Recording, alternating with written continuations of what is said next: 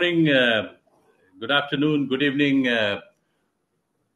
from the panel. It's time to pivot.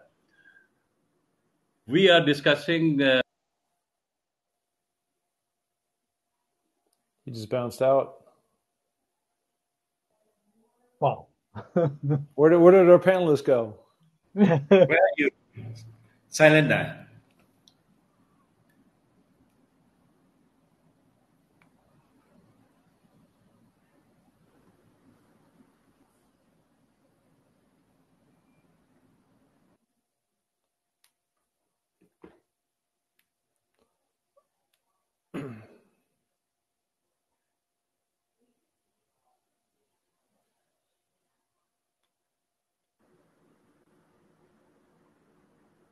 Oh, he's back. Yeah, actually, I don't know. I've been thrown out. Okay. Sorry. Well, we are discussing a very relevant topic today, and this is a Horasis USA meeting. Let us thank Frank Jürgen Rister, the founder of Horasis platform, a community of professional thinking on different topics. And right now, we are discussing a topic on COVID, its impact, and things like that. So while there is no way to tell exactly what the economic damage from the global COVID-19 coronavirus pandemic will be, there is a widespread agreement among economists that it will have severe negative impacts on the global economy. Global stock markets have also suffered dramatic falls due to the coronavirus outbreak.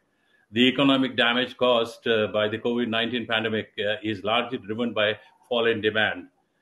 Heavily affected industries are hospitality, travel, and tourism. The specific nature of this crisis means that some sectors benefited from it. E-commerce, food, retail, IT, and healthcare industries provided at least some economic growth to offset the damage. Governments have learned from this crisis that the effects of demand-driven recession can be countered with government spending. Higher prices of products and services are reflected in rising inflation rates. Majority of the global population is vaccinated against COVID-19, and that is a good amount of respite. We certainly have a challenge to come back to normal or say new normal. This will involve hybrid working, COVID protocols to continue, etc., etc. We are here to discuss precisely some of these aspects to cover impact of entrepreneurship, strategizing businesses, new opportunities, and the global perspective. And for doing that, I certainly have with me distinguished panel members who would be really taking this topic further and presenting their own perspective. I would begin, maybe I could just take the names of the panelists and they would take the responsibility of introducing themselves. I have with me Mark Pattison from USA. I have Mr. Bill from Vietnam. I have MSR from India, Hyderabad, and Mr. Pina Hirano from Japan, Tokyo. And I also would be having to join with me is Bruce Muirhead from Australia. So let me begin with Mark, who's the American here in the group, to take a perspective on the U.S. economies and his presentation. Thank you, Mark, for beginning. Yeah, well, thank you to everybody. I'm very honored to be in this very prominent group of speakers around the world. And so from the United States, here I am in Arizona speaking with you. And so I'm a former NFL player. I am an executive for Sports Illustrated. I'm a philanthropist. And I just recently finished climbing the 7 summits with my ascent up Mount Everest. So it was really interesting in the last couple of years how we've really shifted our business. So I'll first start with business, then my pursuit of the 7 summits, speaking, and in terms of a public speaker, and my philanthropy that I've been doing. So with business, 5 years ago, I helped start a technology company, and 2 years ago, we took over Sports Illustrated. Sports Illustrated is a very iconic global brand that competes up there with ESPN and others. And when the pandemic hit, it, like a lot of people around the globe, we had major offices in New York, in Los Angeles, and in Seattle. And so we shuttered ultimately all of our different offices, and we went 100% remote. And something really interesting happened within that. Number one is that we started to really climb the ladder in terms of viewability. When we started the company, we were nothing. We didn't have any software. And then we slowly, with our strategy, started taking over different companies. And then with Sports Illustrated, we took them from number 12. There's roughly 22 million eyeballs on that company per month. And we've taken them this last month to number 4, just behind CBS at 92 million. And one of the reasons for that, the impact, is that we really learned along the way that long-form journalism doesn't work anymore. And so our ability to have multiple publishers putting out frequency of content with short 250 to 500 words with videos has been the magic trick to get people in this day and age with cell phones where they're being distracted with so many different messages. It was really an opportunity for us to understand that. And people now are coming back. And I think we'll be number 1 by the end. But it's just really interesting because no longer are we doing the social gathering of coming into an office. Our structure has been completely pushed apart. And again, we're all working for remotely. But in our case, we've had tremendous amount of growth. So that's on the business side. For my pursuit of the 7 summits, I was supposed to go climb Mount Everest in 2020. And of course, as we all know, that the Everest season starts in around April 1st and runs through the end of May. And in March, which I was preparing to leave for Mount Everest, I've been training like an animal for a year. The whole world shut down. Couldn't get into Nepal. That's coming from the south side. You couldn't get in from China. That's going through Tibet, through the north side. And so nobody was traveling. Everybody shut down. And so what I had to do is like redefine the way I was thinking about my training. All the gyms shut down, right? Nobody was going to any gym that were out there. So what was I going to do? I ended up building my own home studio, my gym, and I redefined the way that I was training. I moved to the small mountain town called Sun Valley. Right out my window, I've got a big mountain. So I was able to go and use the outdoors to my advantage to train. So the 2020 season went by, nothing happened. And then we rolled into 2021. As we're going into 2021, of course, as we flew over to Nepal, the world was breaking apart again. We were just coming around, just on the verge of getting vaccines. Some people were getting them, many people didn't. And so we had this big outbreak up on the mountain of Mount Everest. So how did we adjust up there? What we did is rather than have a bunch of groups and all the Sherpas and all the different teams mixed in with each other, we kept separate. We stayed in our own little pods. And so that allowed at least our group that nobody in our expedition party to get COVID. And as a result, we got very lucky. Out of the 400 people that were on the mountain, only 120 of us made it. And of our group, we started with over 24 climbers, and those 24 climbers, only 10 of us made it. And those more had to do with lung issues and the ability just not to make it versus they got COVID and had to get flown off the mountain. So this year, here we go again. These guys are back at it. There's Omicron. And it'll be interesting to see how many people up there, when you're at 17,500 feet and you're exposed and your body doesn't react well to sickness, obviously because of thin air and there's the lack of oxygen, it'll be interesting to see how many people get flown off. Because of the different things I've been doing the last couple of years, we move into speaking, public speaking. Obviously, nobody could convene, nobody could come together. And so as a result, all the public speaking stuff shut down. And the reason why that's important to me is because what I do is I push out a percentage of my proceeds to the philanthropy group called Higher Ground that's based out of Sun Valley. It's also in New York and LA. And I wasn't able to push any of those funds through. So it was a major bummer that I wasn't able to go and share my story and talk about how I was trying to pay it forward. But the beautiful story about all this is that the NFL decided to do a film, which I've now sent to you guys in this chat. And it's a 30-minute documentary on my Everest journey. And what we're able to do is once the NFL film came out, we were able to put it in some different theaters, and 100% of all those proceeds went to this charity, so philanthropy. So in just a very indirect way, because of what happened, the NFL wouldn't have come calling to me in 2020, but because of there was this delay because of COVID, that the chain reaction, they came calling last January of 2021. They wanted to do the film. We made it happen. And as a result of that, we've been able to help a number of different people with their various issues through the nonprofit Higher Ground. So I want to make this brief. I don't want to go too much longer. I think my time is up, but that's some of the different ways and the things that I'm involved in that we've had to adjust. And then as a result, make lemonade out of lemons that hit us with COVID. And we're really thriving and moving forward. Thank you, Mark. It's very, very pleasing that your task was absolutely a physical one, training yourself and then going up in the mountains, etc. And COVID precisely did that it made the physical aspects very weak, and then the people suffered a lot. Yeah. And then it is also very, very heartening that you devised your means and methods to train yourself and to keep up to the speed. And I think COVID taught us all this as to how to survive, or rather create a survival mode for every profession that one is in. So it's nice to hear your story. Certainly, your film is going to be much more educative to people who would like to engage further.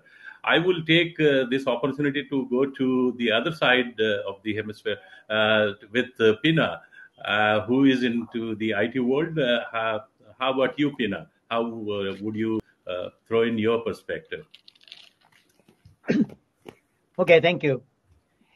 Yeah, for the COVID-19, talking about COVID-19, before I'd like to introduce myself. As I introduced, I'm running a software development company in Japan, US, UK, in Singapore, and in China. So based on that business, the overall our business itself is actually improved based on COVID, while our countries are damaged.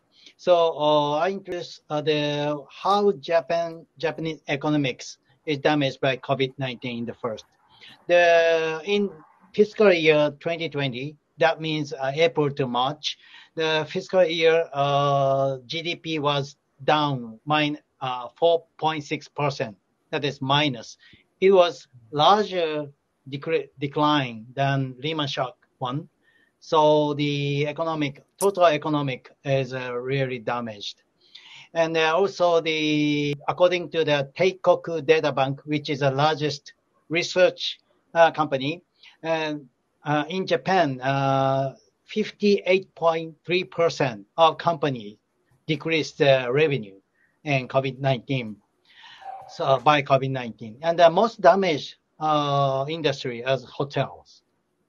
The decline rate is over 25%. And on the other hand, the most improved industry is information services like us. So we cannot say so much. We have a very good wind, but in fact, we are in the one of the company. We had the tailwind in our economy. For instance, our Asteria was really increased the revenue and also the record high profit because of COVID. And but it is not only by COVID, but as the theme of this session, we actually pivoted so rapidly about our information service business. So we changed the activity to 100% remote back in March of 2020. And also we changed the marketing activity 90% online at the COVID-19. So even in the information industry, some of the companies are damaged because they couldn't change their way of business, like a real event or the real visit of the sales kind of stuff.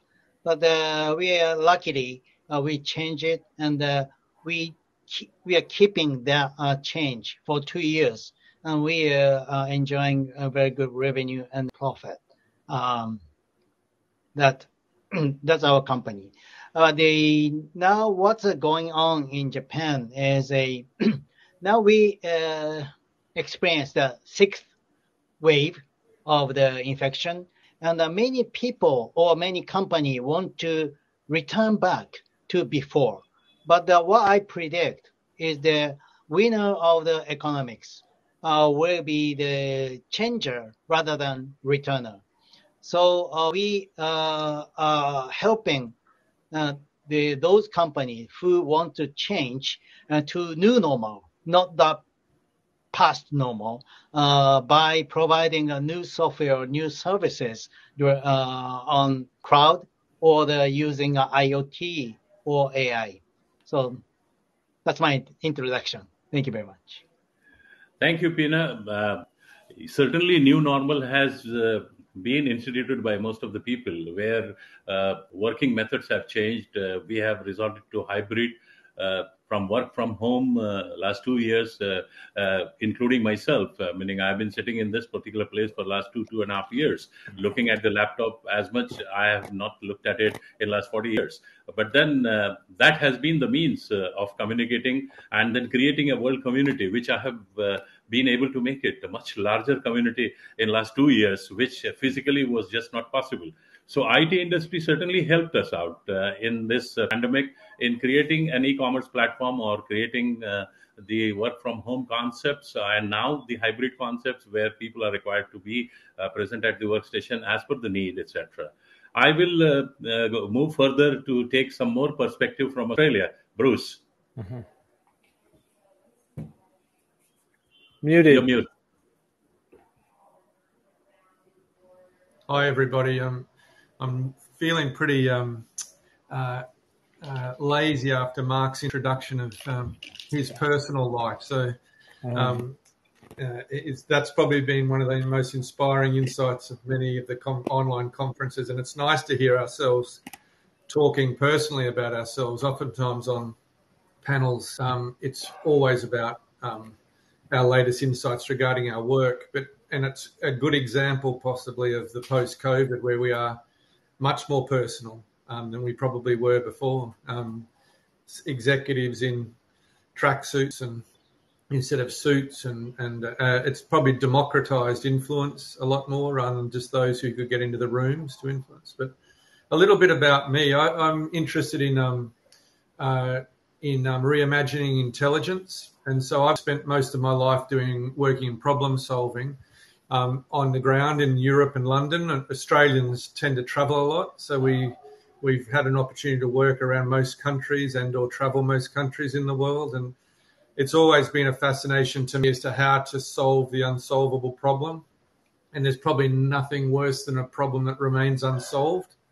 My premise is that the smartest person in the room is the room, so we've built most of our companies on the basis of what we call collective intelligence. And so when we raised money recently, 4 years ago, very few people knew or were interested in collective intelligence.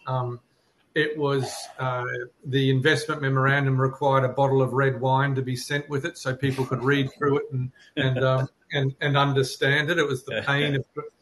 There was actually no really clear pain point for society that we would require collective intelligence, because we were thinking about intelligence probably in a linear analog way, that we keep solving we keep solving problems the way we did 100 years ago.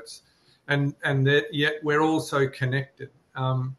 So we had a product that was probably in front of the pain point, in front of the need, and so COVID was brilliant for us because we've developed what we call an insight surface or an insight finder, an efficient way to find insights in conferences, in meetings, in companies.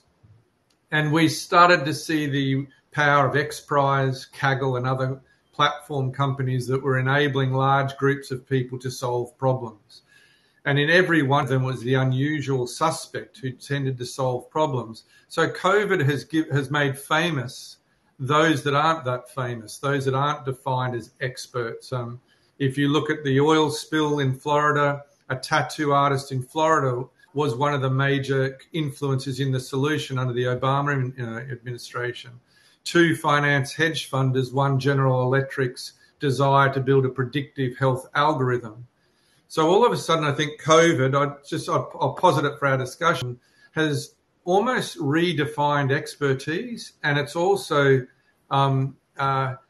fragmented expertise. Just as we're saying, we're in our rooms, we're fragmented, and we have much more capacity to participate in problem solving in this new world.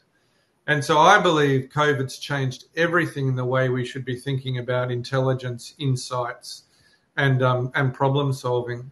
So my personal interest is in that space. I used to play a lot of tennis when I was younger, competitive tennis, Mark. So you're making me think I've got to get my racket back. But on the professional side, I've just always been fascinated by the way humans solve problems and how we can make it more efficient and how we could potentially achieve solving the unsolvable problems by, in our most recent work, connecting human and artificial intelligence. So I'll leave it at that. Yeah, thank you, Bruce. In our college days or the institute days when I was learning management, our teacher used to always say that for every problem, there is at least one solution. It is your wisdom which decides how fast you reach that solution.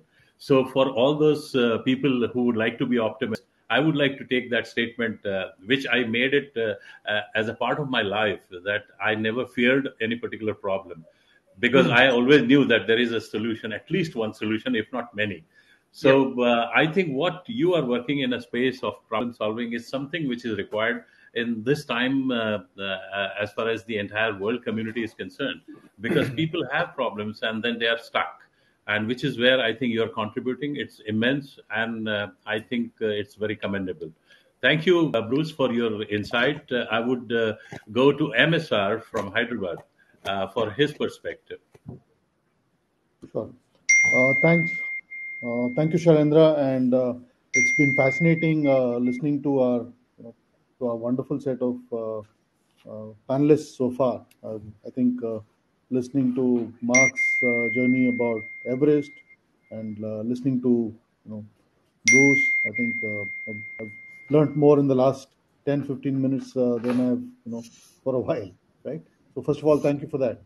Okay, so I'll start with a quick. There's one of my favorite quotes. This is a quote from Einstein, which I kind of think about pretty much every day. So I'm going to read this for you. It says, "Out of clutter, find simplicity. From discord, find harmony. And in the middle of difficulty lies opportunity."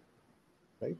So we all know that COVID, particularly in the Indian context, and I think Pina referred to GDP deceleration in Japan. So India, we were down about 7% last year, but we are poised now. This year, the estimate is that we'll get to somewhere between 8.7 to 9.2, right?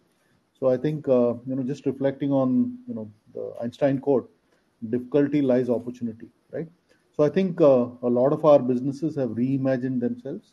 So the drive to digitize, the drive to figure out how to sometimes in good times, a lot of organizations tend to become complacent and flabby and all of that, right? So people have had to reimagine. Supply chains have been disrupted. So the opportunity, for example, India, as you know, is the largest population of the people on this call, right? In terms of 1.3 billion people, we've had some outstanding innovations in the healthcare space. We've had people figure out how to do telemedicine and all of that, right? And just to give you a perspective, last year we had the space I am in is all about entrepreneurship and innovation, supporting entrepreneurs, and we've had 42 unicorns coming out of India in the last year, right? So in the last 13 years, we had about 39. So just last year, we had about 42 unicorns coming out. So which essentially tells you a couple of things. One is, of course, the market is awash with liquidity, but people are also finding the time and opportunity to build great, lasting, sustainable companies, right? So essentially, from that standpoint, however, so essentially, what I do at this point, I've done a bunch. I've had my working life has been in three parts. one as a professional, then as an entrepreneur twice over, built and had successful exits, twice over.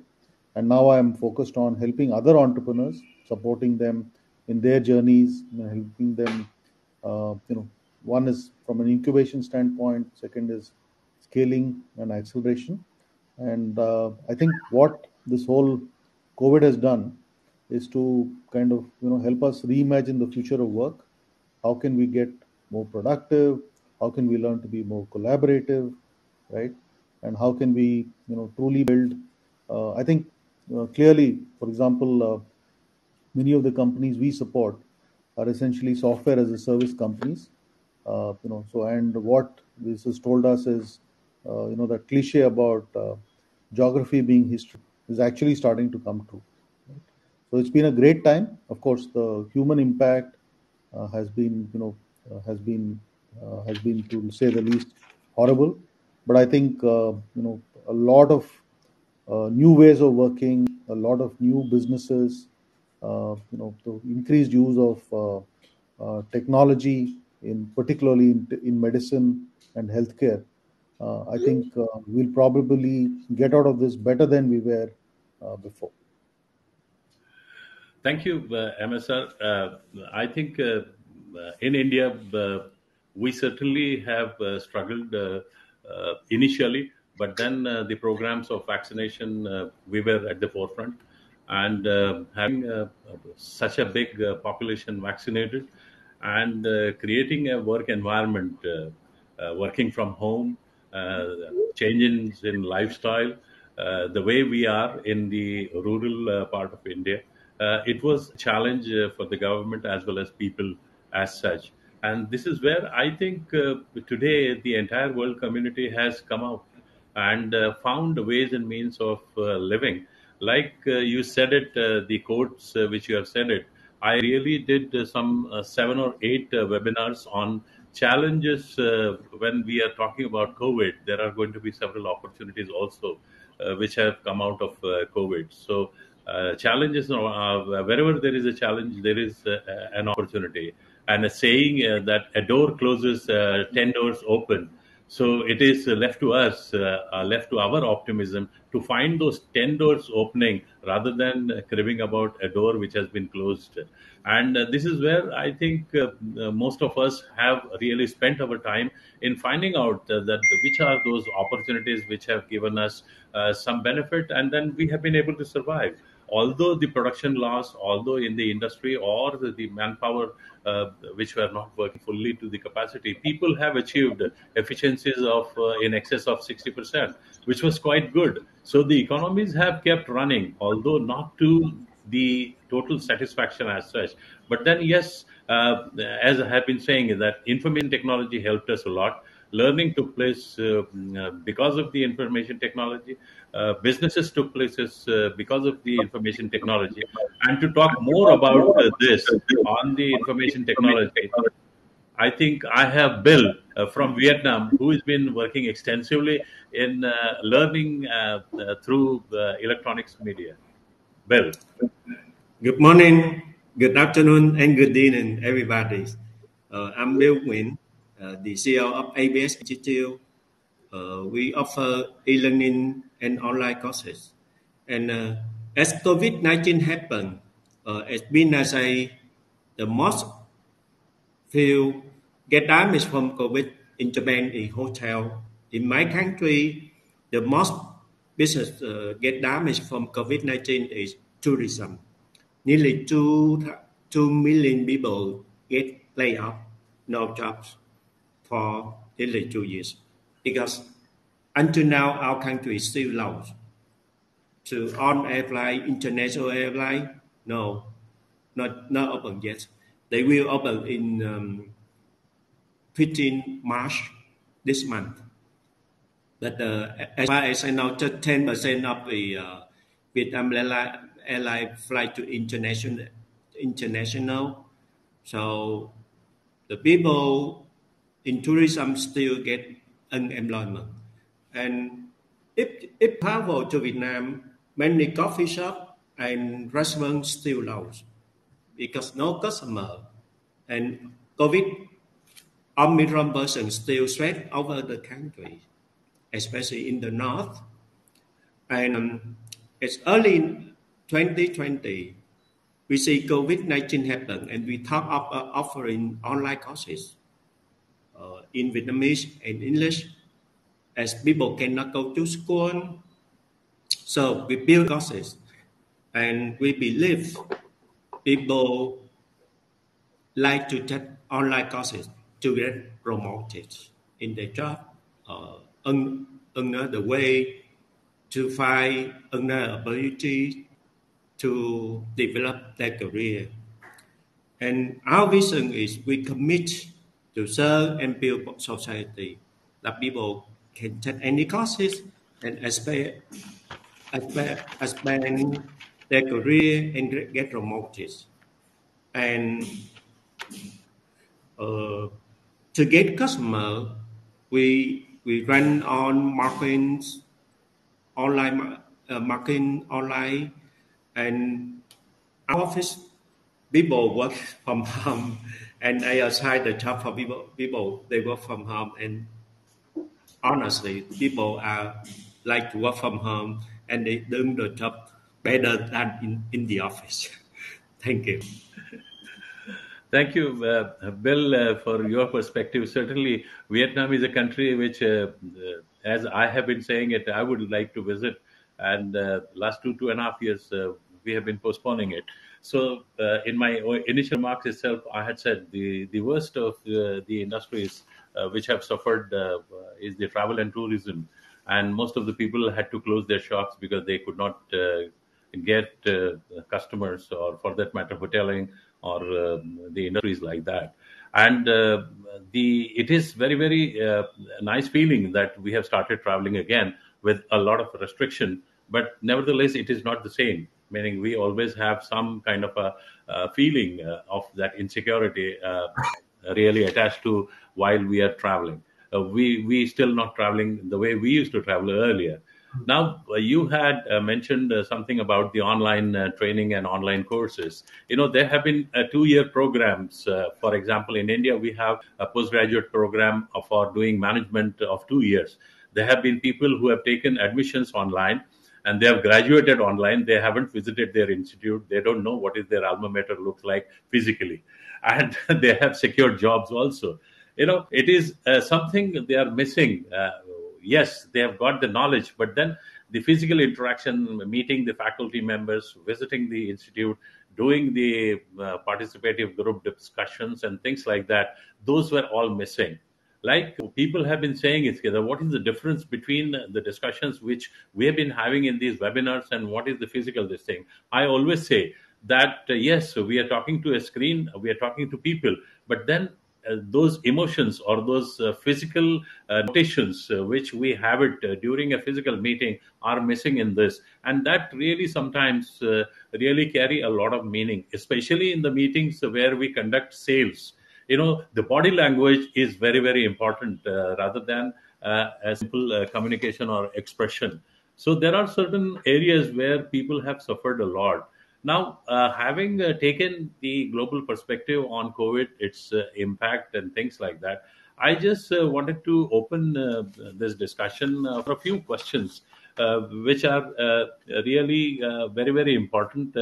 If we could correlate what exactly happened to our businesses when we are talking about this particular pandemic related to US businesses. If we can corroborate between US and the respective countries, if somebody would like to take on, throw some light on that perspective, it would be very well welcome. Anyone? Pina? Okay. I'd like to introduce some of our U.S. activities, as we had the offices in Seattle and Los Angeles and Plano, Texas.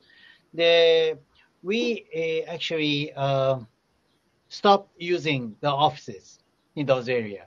We contracted with WeWork, and to make our offices and working style very portable. So then we thought the office was very important to do some creative job. In Seattle, we are mainly doing the design of software, and in Plano, what we are doing is an investment. So, as you mentioned, our core of the value is creativity. So we're concerned about the changing to WeWork. But on the other hand, what happened is in WeWork we have other companies people or the freelance people that generate actually the other stimulation or serendipity. So I think in that context, we concerned, but as a result, the changing of office was good for us. Yeah, Oh, thank that's you, our result. Pina. Yeah. I think MSR, you have a US base for T Hub. What has been your experience between India and US? Sure. I think so. Two or three aspects, right? I think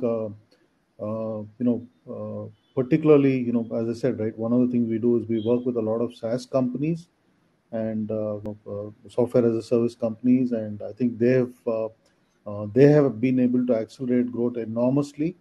So I think the whole world is now figured out how to leverage the power of digital. So how do you use digital marketing, etc., to reach out to your customers? Customers have got very comfortable, dealing with people behind the screen, and so to that extent, many of our SaaS companies have grown in the last 2 years 10x. From a obviously many of them, some of them from a small base, and even the larger ones have grown north of 5 or 6%.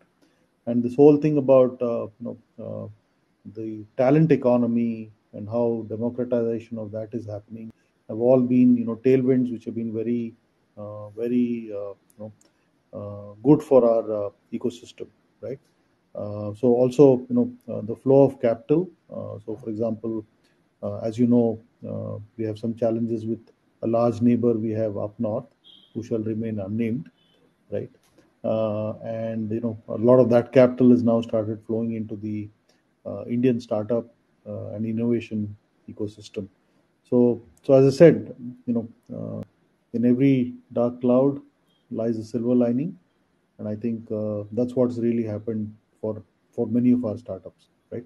So, for example, we did a program where we call it Rejig. So when in the early days, initially, there was many of our startups went into a little bit of a shock syndrome, trying to figure out how to get over this difficult time.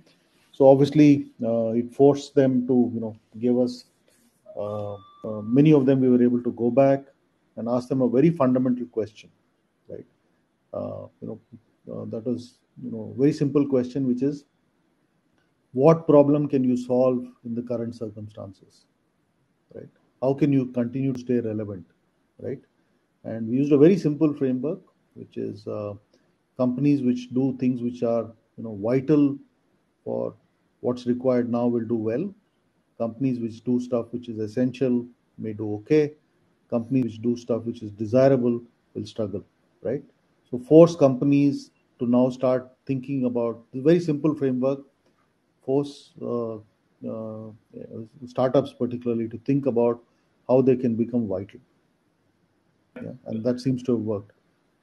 Incidentally, the mortality rate of our startups, right, has actually gone down significantly in the last 2 years because they've had to make some really tough choices and get much smarter at what they do. Yep. My personal experience also has been very, very positive. Actually, dealing with India for US companies has become much easier. Initially, we were certainly an IT hub, a global IT hub. Later on, we became a healthcare hub.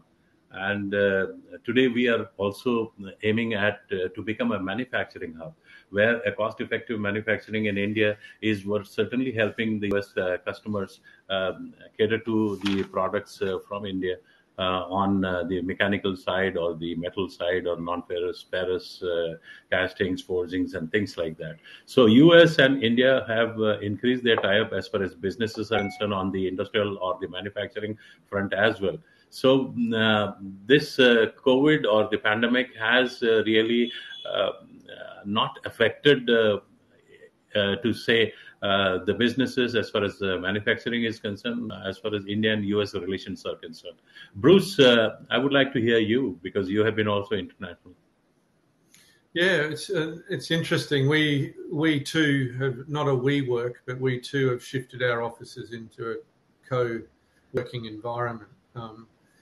I think for us, we have more clients, obviously, because they're for many of them, their pain points or their challenges are understanding their own capability within an organisation. So we have clients and partners with up to 500,000 staff who are becoming increasingly aware of understanding the skills and capabilities that exist within their organisation. So a really good, fun example is a fellow I had dinner with in Santa Monica had a toothpaste company, and he had to solve the problem of how to generate more revenue. So he asked his staff to come up with ideas to generate more revenue rather than go to a consulting firm or an external group.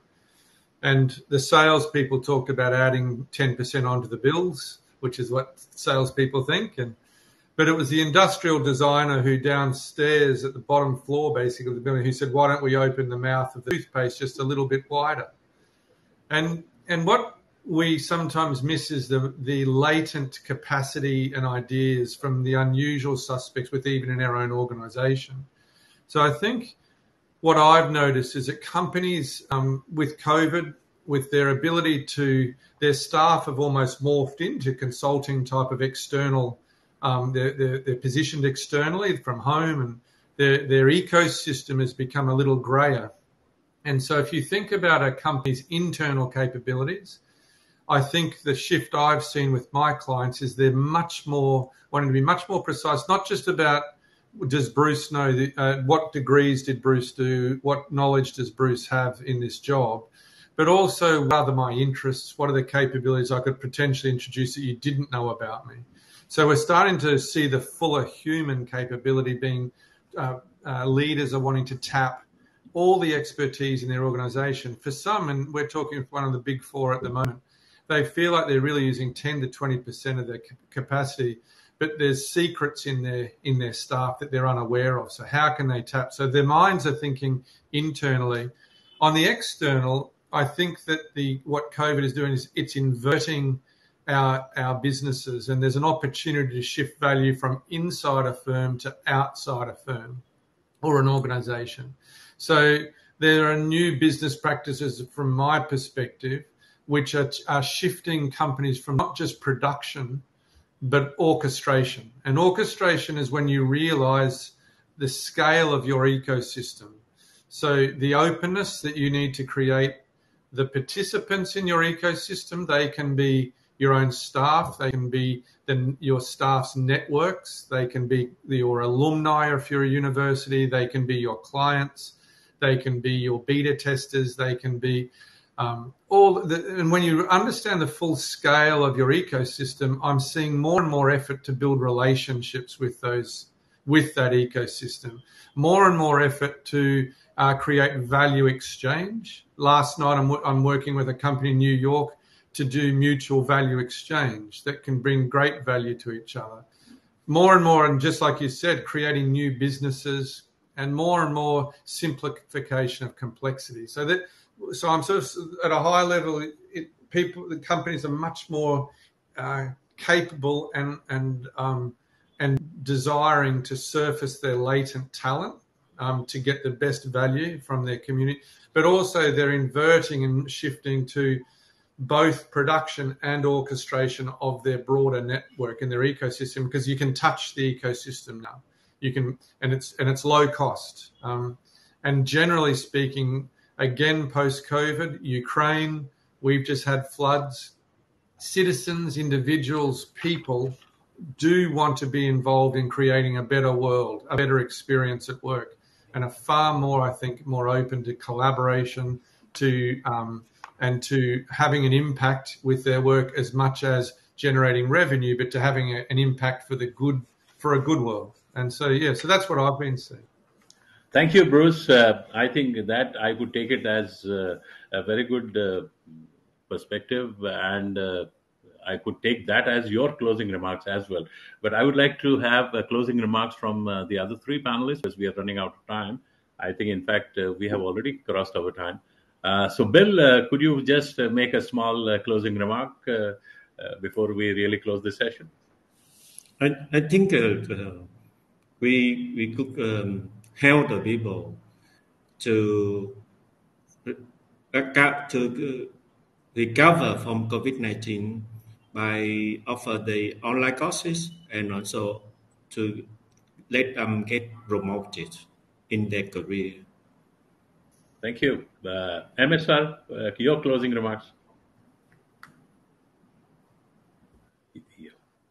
You're mute. I said COVID has shown how resilient we can be when we want to be. And, I think, as I said, businesses are being reimagined. And I like the point which Bruce made about, orchestration, right? I think companies are now really starting to see how you can leverage the power of the ecosystem. Yep. Great point. Yep. Thank you, MSR. Pina, your closing remarks. Okay. Yeah. COVID-19 was bad disaster for our society. But on the other hand, I believe it is also the great opportunity to evolve our society. And then also we are committed to help and support the changes of our society using our information technology. Thank you. Thank you, gentlemen, for all your remarks. I would like to only add that COVID certainly has made us shed our complacency. This is very, very important, that we were going in a direction, we were running very, very fast, being complacent. So COVID has made us take pause. They have pressed the pause button on our laptop and said that take it easy. And they have really made us shed our complacency. Another factor which COVID has taught us is that they have brought us together. They have developed that mentality of helping each other. If you can, why not? Which earlier, because we were running so fast, we could neglect the surroundings. Today, we started looking at the surroundings, which could be green, which could be brown, or which could be a desert. But then certainly it made us think about what exactly is our surrounding, and then how we should be building that ecosystem, which most of us have been talking about. Because an individual in a society cannot live alone. He has to live along with people. So it has taught us, take people along with you, and it has taught us to live happily and with good lifestyles. Thank you very much. I think we have overshot our time, but it has been wonderful. Thank you, Horasis, for giving us this opportunity. Have a nice day. Have a good evening and good night. Thank you. Thank you. Thank you very much. Thank you very Thank much. you. Have a nice Pleasure. day. Have a nice day. Bye bye. Bye.